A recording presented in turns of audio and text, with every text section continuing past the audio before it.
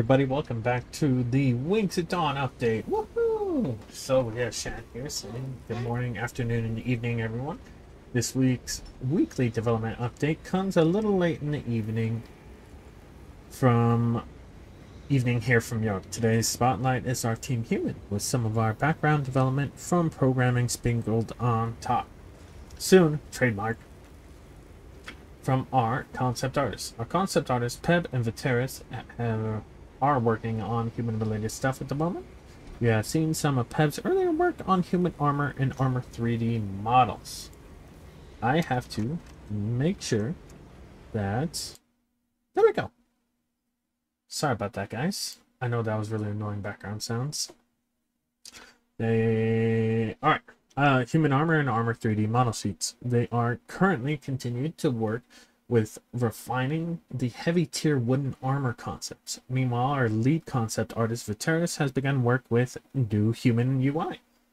So still heavy work in progress. Heavy work in progress. Anyway, these are still heavy work in progress. The latter being very early sketch concept stage. Now chosen to not show further visual progress on them yet at this early stage. However, expect to see some nice visuals on the next Team Human update. Flight system adjustments. Action has been finalizing things for the dragons while flying. There is a camera shake, which the intensity visually notifies the player on how fast the player is diving and flying, to emphasize the feeling of speed. A small amount of camera lag has been added to the dragons. The faster you go, the less control you have over the flight. Think quickly. Adding on to the effects, we have implemented an epilepsy safe mode in the settings menu, which can be used to disable this effect. The setting can be toggled off and on. Disclaimer that this epilepsy safe mode does not yet affect other things like lightning, weather effects, lightning, weather effects, lighting, or other graphical effects in the game, though we will slowly expand on them due time. As a reminder and disclaimer, please note that the current flight system that we have for the pre-alpha tech demo is not finalized or final presentation of the flight system that we want to have in the full release of the game. We'll be returning to existing things and adjusting, editing, and introducing new things over time.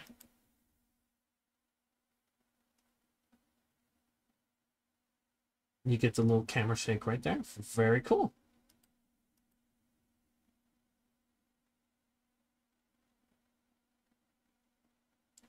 Very, very cool. Love it. New Kirin elemental attacks. Amazing Hathet has also not only implemented but crafted custom particle effects VFX for the Kirin's elemental attacks. As it's known, Kirin is our small lightning dragon. However, just like all dragons in our game, each species utilizes and has evolved to form different attacks from their similar counterparts. Instead of a breath attack, Kirin uses the single horn on his forehead to channel lightning outwards, creating powerful bolts or waves of lightning in its wake.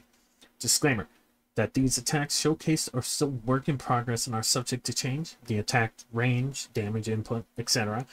have yet to be tested in a larger scale and will be adjusted and balanced accordingly. Lightning bolt. Light elemental attack is a quick ball or bolt of lightning that is shot forward. It doesn't do much damage considering the small size of the dragon, but it's faster than the Vulcan's fireball or Icy Crown's ice sphere. There's no noise yet.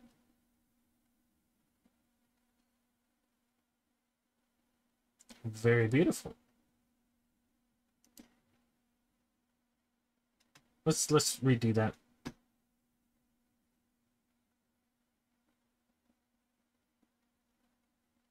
That's very cool. That's very, very cool. I dig it. Lightning Wave. Heavy elemental attack is a medium range attack with an area effect. The attack starts small and reaches horizontally sideways in a wave-like motion, hitting any targets in its path.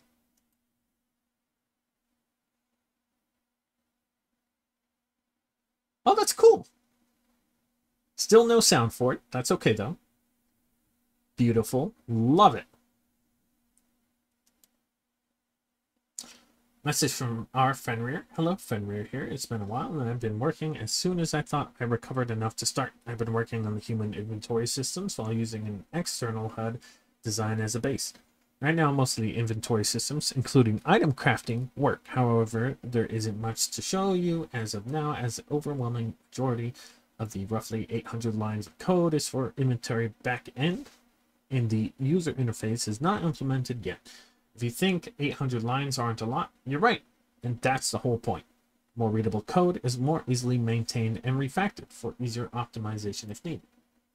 And then here's the applications and the Patreons and stuff like that. They still need 3D artists, 3D animators, C++ people. But yeah, I hope you guys enjoyed the video. Even if you didn't, that's perfectly fine. I know it was kind of a short one today. I am super happy that they're working on an epilepsy safe mode. Very cool. That's gonna rock. Totally ignore that on the bottom left. I'm playing Warhammer 40k, recording videos for you guys. But yeah, hope you guys enjoyed the video. And I actually did talk to someone. Recently they've been wondering if I've been paid by the Wings of Dawn, which is hilarious. But no, I have not. I just have very good feelings about the game. That's why I talk about it so much. I love this game and I want to see it succeed and everything like that. So I know it sounds kind of sappy when I say it like that, but that's totally okay, you know? But yeah, this is the end of the video. Please like and subscribe if you liked the content. If you didn't, that's perfectly fine. We all have our different opinions on everything.